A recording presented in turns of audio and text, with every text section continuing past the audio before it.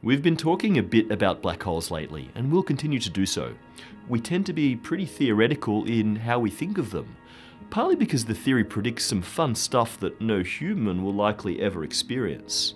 In fact, the second part of this episode will be the answer to our Escape the Kugelblitz challenge, which is highly theoretical, and in fact, a little implausible. So to ground us a little bit first, I want to talk about actual real black holes. In particular, how we see these things. There's been no reasonable doubt about the reality of black holes for some time. Although they don't emit any light themselves, they can have a very visible effect on their surroundings. The most spectacular effect is when black holes feed.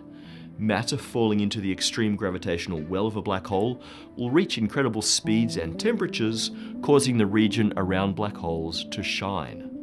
This gives us things like quasars, supermassive black holes in galaxy cores that feed on a superheated whirlpool of gas. That accretion disk shines so brightly that we see them to the ends of the universe. Then there are X-ray binaries. Sometimes the motion of a visible star reveals it to be in orbit around a companion that is dark in visible light, but bright in fluctuating X-ray emission. This happens when the substance of a visible star is accreting onto a companion neutron star or black hole. The most famous and the closest is the Cygnus X1 black hole, 6,000 light years away. At around 15 times the mass of the Sun, the dark object in this system can't be anything but a black hole. The other famous black hole in the Milky Way is, of course, its own supermassive black hole. By the way, almost all galaxies have these lurking at their cores. From our perspective, that places it in the constellation of Sagittarius. We call our supermassive black hole Sagittarius A star. Sag A star is visible in X-rays, which occasionally flash brighter as it gobbles up a wisp of gas. But more compellingly, we've tracked the motion of stars near the galactic core for many years. They show crazy slingshot orbits around an empty patch of space. These orbits tell us that a dark something of around 4 million solar masses lurks in the center. The recent observations of gravitational waves from a pair of merging black holes by LIGO could be considered our first direct detection of black holes. However, some upcoming studies are expected to lead to even better understanding. The Event Horizon Telescope is right now in the process of mapping space around the Milky Way's Sag A star black hole. The EHT isn't a single telescope. It's a collaboration of currently 9 and eventually 12 or more radio telescopes distributed across the planet. They use Very Long Baseline Interferometry, VLBI, to synthesize observations at millimeter and submillimeter wavelengths. The effect is a telescope thousands of kilometers in diameter, at least in terms of its spatial resolution. EHT could currently detect an orange on the surface of the Moon, if oranges were bright in microwaves. This has enabled EHT to map the strange magnetic field structures around the Sag A star black hole.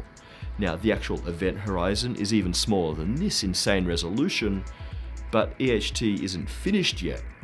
It's expected that over the next year or so, as EHT brings more and more telescopes online, it will actually see the dark circular shadow of the Sag A star event horizon. Interferometry is going to be used to study much smaller black holes in our galaxy, the remnants of dead stars. These black holes occasionally pass in front of more distant background stars, gravitationally lensing the star's light. At visible wavelengths, this should look like a brightening of the star, an effect called microlensing. But interferometry will enable incredibly high-res mapping, and the distant star should appear to split into 2 or 4 images as its light passes around the gravitational field of the black hole. Between the Event Horizon Telescope and microlensing studies, and of course more LIGO gravitational wave observations, over the next few years we'll have mapped the space around black holes in ways that were once thought impossible. Black holes definitely exist, but these studies will be powerful tests of whether they behave as predicted by Einstein's general theory of relativity, or whether there are tantalizing discrepancies. Okay, on to the challenge answer. I proposed the following unfortunate scenario. an extremely advanced alien race has decided to destroy the Earth by enveloping it in a giant Kugelblitz, a black hole made entirely of light. They direct an intense shell of light inwards towards the Earth. It has enough energy to produce a black hole with a mass of 100,000 suns, and an event horizon that almost reaches the Moon's orbit. We become aware of the problem and develop two possible solutions. 1. Project Phoenix Egg is to build a giant Dyson sphere just outside the Moon's orbit to absorb the incoming radiation. While 2. Project Disco Ball proposes a satellite network orbiting the Earth at half the Moon's orbital radius, capable of generating a reflective force shield to bounce the pulse back the way it came. You've been called in as a consultant to help choose between these options. Which is the least hopeless of these options? I also asked you to draw a Penrose diagram to justify your choice. And that's exactly where we should start. In the challenge question, I showed you the Penrose diagram for a star collapsing into a black hole. It looks like this. I'm drawing only the right part of the usual Penrose diagram here. You can think of the vertical-ish lines as representing points in space that are a constant distance from our center point. So one of those vertical lines represents the surface of a sphere of a given radius. The surface of our star is represented by its starting radius at t = 0, but as time moves forward, the radius shrinks as the star collapses. Eventually it gets small enough for the event horizon to form. On the Penrose diagram, that horizon extends both forwards and backwards in time. This is because there are regions of the universe that are doomed to end up in the singularity even before the true event horizon forms. They just can't travel fast enough away to get away before that happens. However, only part of this doomed triangle above the collapsing star's surface actually has the crazy space-time behavior of the interior of a black hole. Okay, let's change this to represent our death by Kugelblitz situation. Now, the collapsing star is replaced with a collapsing shell of light. That shell takes a 45-degree path, as do all light-speed things on the Penrose diagram. It looks like this. When all of the energy of that shell is concentrated in a volume smaller than its own Schwarzschild radius, an event horizon forms as space-time flows faster than the speed of light towards that super-dense region of space.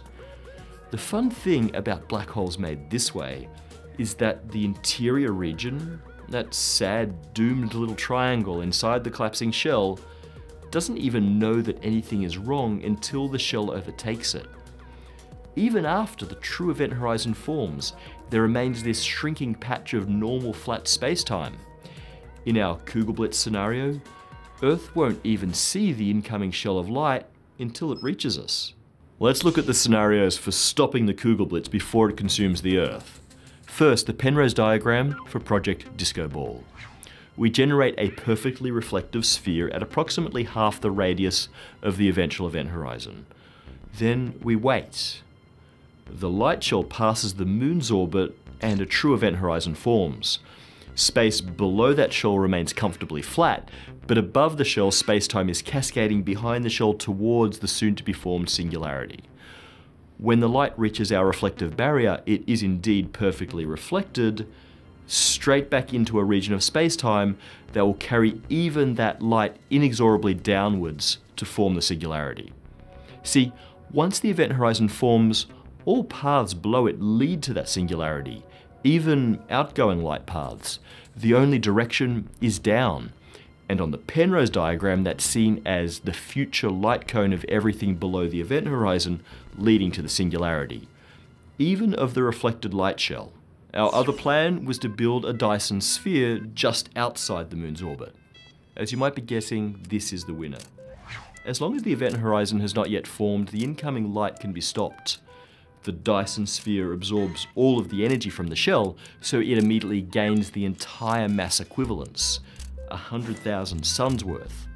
Fortunately, I said that the sphere was infinitely strong, so somehow it supports that weight. Just above the sphere, which is only a bit larger than that event horizon that was going to form, the space-time curvature is pretty insane. But it's not quite a black hole, and so in principle the sphere doesn't have to collapse. Note that the original mass of the sphere isn't going to add enough to the 100,000 suns of the near Kugelblitz to appreciably increase the size of the event horizon. If you see your name below, we randomly selected you from the correct submissions. Email us at pbsspacetime@gmail.com with your name, mailing address, US t-shirt size, small, medium, large, etc. and let us know which of these teas you'd like. We'll send you your just reward for saving humanity. Now, some of you may still be wondering, what about the inside of the sphere? Well, here we're saved by Newton's shell theorem, which states that the gravitational force inside a perfectly symmetric shell is zero. In Einsteinian terms, space-time is flat within the sphere.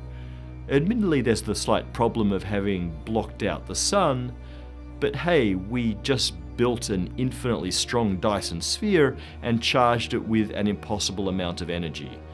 Maybe we can just build a mini sun inside after we blast the aliens and save space-time.